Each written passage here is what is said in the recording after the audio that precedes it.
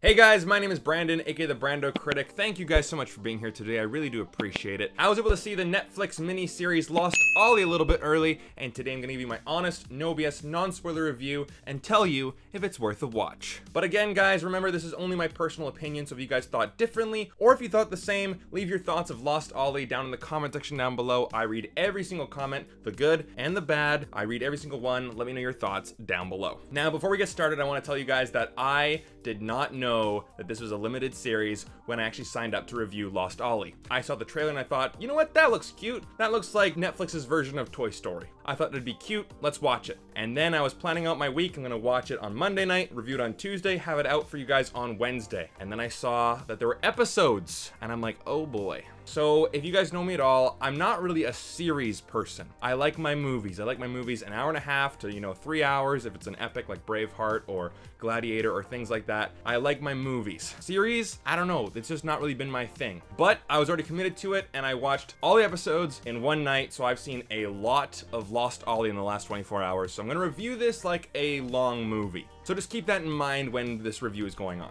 So we have director Peter Ramsey, who has directed such films as Spider-Man Into the Spider-Verse and Rise of the Guardians, directing most of the episodes in here. And it stars Jonathan Groff, Gina Rodriguez, Jake Johnson, Mary J. Blige, and Tim Blake Nelson. And just on a personal note, if you guys don't know this, I actually work for a film studio in Vancouver and we actually worked on this project. I delivered a lot of the film gear, a lot of the cameras, lights, stands for this series. And when watching it, I'm like, I know where that is. I know where that is. I know where that is. And you know how you can tell that this movie is filmed in Vancouver? Because the main kid, Billy, is played by an actor named Kessler Talbot. And anyone in Vancouver knows the name Kessler from the Vancouver Canucks forward Ryan Kessler, who was a great player for the Vancouver Canucks hockey team in 2011 when Kessler was born. Funny enough though, he would ask to be traded 3 years later. That's why you never name your kid after an athlete. Now with all that out of the way, is Lost Ollie worth a watch today on Netflix? I'm gonna say no, and that's not because I don't like series. I think this really should have been an hour and a half to an hour and 45-minute movie.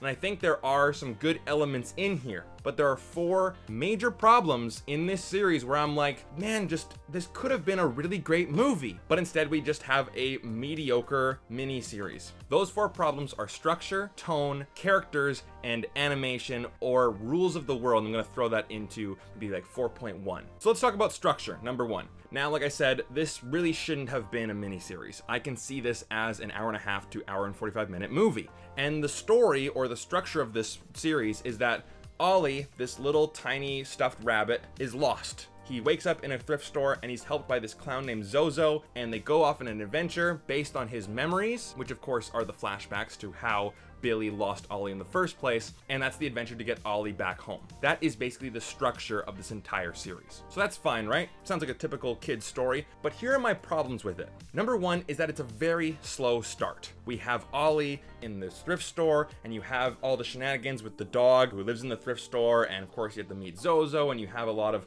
interaction between those two, and I'm thinking to myself, wait a minute, if this entire story is about Ollie trying to get back home to his best friend Billy, I want to see Ollie and Billy as best friends. I want to see their relationship. I want to see their friendship. And you see it through little spurts throughout the entire series, but I really wanted that relationship to be really strong. I wanted to really feel that connection between the two of them, and for me to think about the stuffed animals that I had as a kid. But we don't really get to see that at the beginning. And then when we finally see him get lost or taken away, and if we're invested in that relationship, then we're really emotionally involved. We're going, no, no, no, no, we can't let this happen. We need to have these characters back together. But we don't really get a sense of that relationship at the beginning. Number 2 is that, yes, this movie is a jumping back and forth type of story. You have the characters going off on an adventure based on Ollie's memories, going, oh, I remember us at the hospital. His mom was sick, we had to go to the hospital, and they go to the hospital, and then there's more flashbacks. I do think this series would have worked chronologically,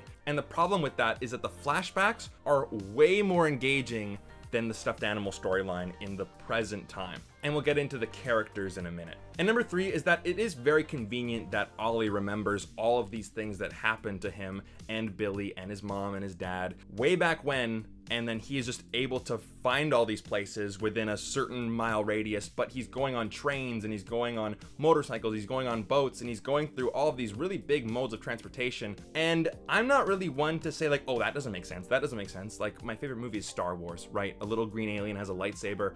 like, you know, realism can be thrown out the window if done properly. But in this movie, the convenience really bothered me. I didn't think that any of it was clever. It's just, oh, there's a train. Let's get on it and let's just jump off and we're right at the place that we need to go. That train, that cart, that time, it just works out. And I'm fine with coincidences happening in movies if they're done for laughs or if they're done, you know, with some kind of clever twist. But here it's not done cleverly. Yep, that's the word I'm going with. Cleverly. And for most of the series, it is very rinse and repeat. We have a flashback, he remembers something, he goes to another location, they have some banter, another flashback, go to another location. It's very rinse and repeat. And I'm thinking to myself, man, this really could have been a movie. It feels very wash, rinse, repeat, over and over and over again, and it's just drawing out the runtime. We're not really learning anything new about the characters, whereas if it was done chronologically, you could have taken those moments out and really just crammed the movie in with the moments that actually matter. And by the end of the 4th episode, you actually see all of the beats pay off. You see all the twists coming,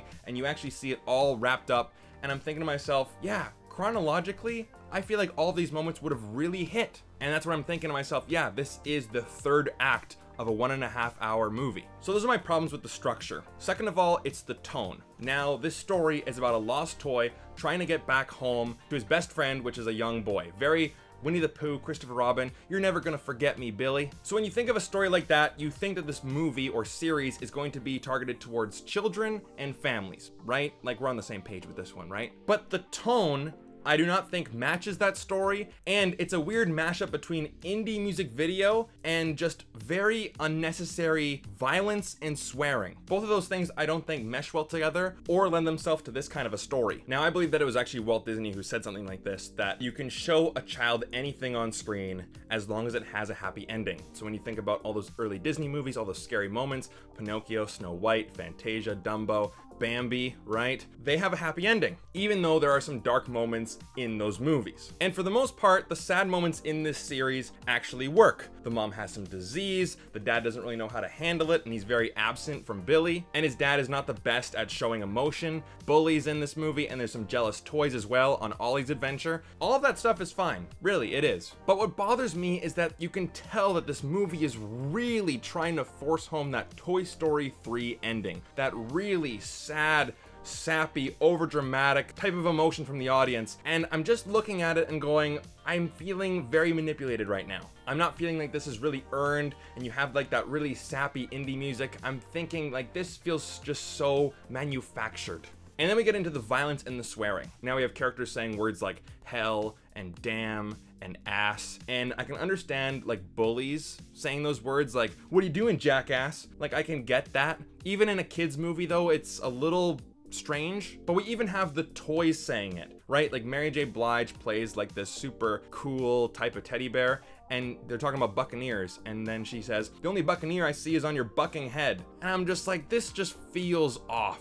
But not as much as the violence. Now, minor spoiler, but there is some backstory with this clown, Zozo. He falls in love with this marionette puppet from across the way in this carnival. They fall in love, they have this really romantic evening, but then of course she gets sold to someone, and he's looking for her. He finally escapes from this carnival and goes around looking for this doll, and he ends up going to some Goodwill or some thrift store, and he's talking with this little plush rhino. And when Zozo asks about the whereabouts of this doll, you can tell that the rhino thinks that he knows where it is. He's like, oh, I know where that is. There's a doll in the back of the store, but it turns out to be a Barbie. But then Zozo gets very, very angry, and you start to hear some narration going, the pain in my heart's been too much missing you, Nina. The hurt in my soul has made me do some very, very terrible things. And then you see him, no joking, you see him murder the rhino.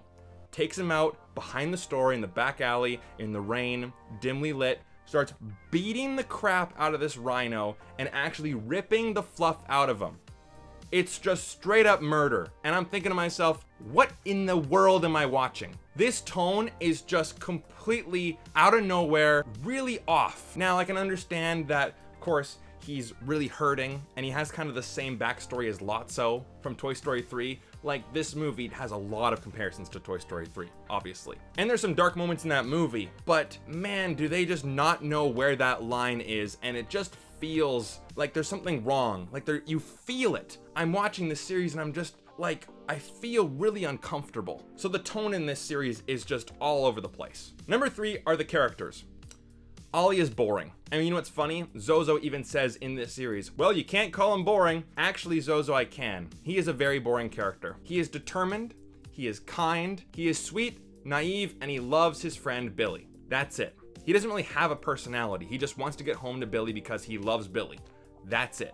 He really didn't win me over. And Zozo the clown, he actually had the most backstory. He actually had the most interesting story arc, even if he turns into a violent murderer who just goes completely over the line, and it really does come out of nowhere. And the bear Rosie, they really do not do anything for me. Their chemistry doesn't really work well together. There's no comic relief. The jokes don't really land. They don't really form a really great friendship. Nothing for me to really get invested into this adventure to get home. Billy, on the other hand, and most of the human characters, I found them to be way more engaging. Kessler Talbot as Billy, you know, great job. You see his arc with growing up, and he's trying to fight those demons about, oh, I'm too old to play with those kitty toys. I'm getting bullied. I'm not a baby. I don't need to have this Ollie anymore, especially when his dad is saying, you know what, maybe you should just leave Ollie at home. You know, I need you to grow up a little bit for me. And you see Billy really struggle with that. You know, I've gone through the same things. I know that a lot of other guys have. Gina Rodriguez as the mother was fantastic. She's sweet, she's upbeat, she's comforting, and you really see her struggle to be strong for Billy and her husband when she's actually going through all of these really severe health problems. She's a great character also. And Jake Johnson, they don't really explore his character too much, but there is something there too with him trying to be the best dad and not really showing his emotions, and he's not really sure how to. So the human characters and the drama there, interesting. The stuffed animals, really boring. Really, I just could not be invested anytime that they were on screen. And finally, the animation and the rules of the world. So Ollie looks cute enough, right? He's just a little tiny rabbit made out of socks and some random fabric. He's a cute enough animal. However, I felt like there was a problem with the animation when they were escaping the thrift store. Zozo and Ollie are running away from this dog, and I just felt like the animation was really stiff. The camera was very still, the characters didn't really move very quickly, and they felt just like they had training wheels on, like they were being kind of like held back. And I feel like the animators were going for more of a realistic style, but these are stuffed animals coming to life. I feel like with the animation, you're allowed to go a bit more over the top with it. But once you go for realistic movements and realistic facial expressions with these stuffed animals, then there's really no excitement, there's no emotion, and there's no movement. And also with the rules of the world, we see these animals move and talk and interact with the world every time that they're on screen. We never see them go like, Andy's coming, and then kind of play dead. We see them move all the time. However, we see the kids understand them and we see the kids interact with them, but only some can. Is it kind of like a Polar Express thing, like you gotta believe in them to really make them work? And most of the time the adults can't see them, but sometimes they can. And again, is it just because you have to believe in them for them to come to life? Or is it all in their imagination? Well, that doesn't work because the characters are actually going across the country, going across the state, the city, whatever the case may be. You see them interact with the environment, so they have to be real. And one scene that didn't really make sense to me is that they're running across a hallway and they're interacting with other kids and other animals, and they're interacting with parts of the hospital, but the doctors are just walking and not noticing them. So the rules of this world are not really explained very well. And I can honestly go through all of my 4 problems: the structure, the tone, the characters, the rules of the world, and the animation, and point to Toy Story. Like, Toy Story is the gold standard for a movie like this. And with this being a 3.5 hour, nearly 4 hour miniseries, I'm also thinking to myself, you know, kids have a pretty short attention span. Do you really think that a 4 episode miniseries is the best way to go? I'm really not too sure about that. So for an overall rating, I'm gonna give this series a 2 out of 5. Because I do think that with some tweaks, I do think this could have been a really great movie. But as a series, I think there's a good first draft here, but it just kind of needs some work. So those are my thoughts on Lost Ollie. I know that this review went pretty long because it is a limited series or mini series review, and I've never done one of those before. I've always done kind of like my thoughts on each episode for like Obi-Wan Kenobi or Mighty Ducks Game Changers. So again, guys, this is my first time doing something like this, so hopefully you guys bared with me to the end of this episode. So thank you so much for that, but let me know your thoughts of Lost Ollie down in the comment section down below. Hit like and subscribe if you want to see more videos just like this. Sweating, it's so hot outside. I've been talking for a long time. I'm done with Lost Ollie now. So thank you guys so much for watching, and I'll see you guys in the next one. Take care.